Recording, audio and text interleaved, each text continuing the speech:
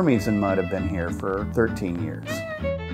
These were the two last ones out of their litter. One had an underslung jaw and the other one, his back had been broken, so his shell has grown kind of funny. I did exactly what I tell people never to do, which is I felt sorry for him. So I just bought him on the spot. These are African spur-thighed tortoise. These guys get to about 250 pounds. They're the third largest in the world after Galapagos and the Aldabra tortoises. They get up around 400 pounds. Mud is the larger of the two.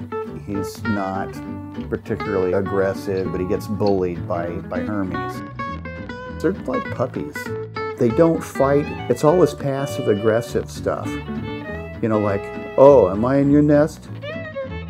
This animal room here is a really high-end facility. They have the right lights, the right temperature gradient, the right food. They've got more living space than more New Yorkers. I mean, that's a 400 square foot room and it's all theirs. Yes, Hermes can go, well, Mud can as well. Denny Dively does a lot of the care. She makes their beds at night and she really takes care of them. All of your friends got to see you today. The New York Police Department and I are the only people who order hay for delivery to Manhattan. They eat two kinds of hay. They eat orchard hay and timothy. Not too much in the way of sweets. Occasionally they get a piece of apple or whatever. Actually tried Swiss chard once. Have you ever seen our kids? They don't like anything, you put it in their mouth and they go.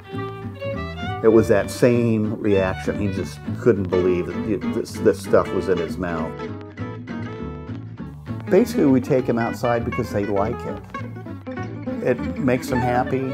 It's kind of fun to take them out, and the people on the street seem to enjoy it.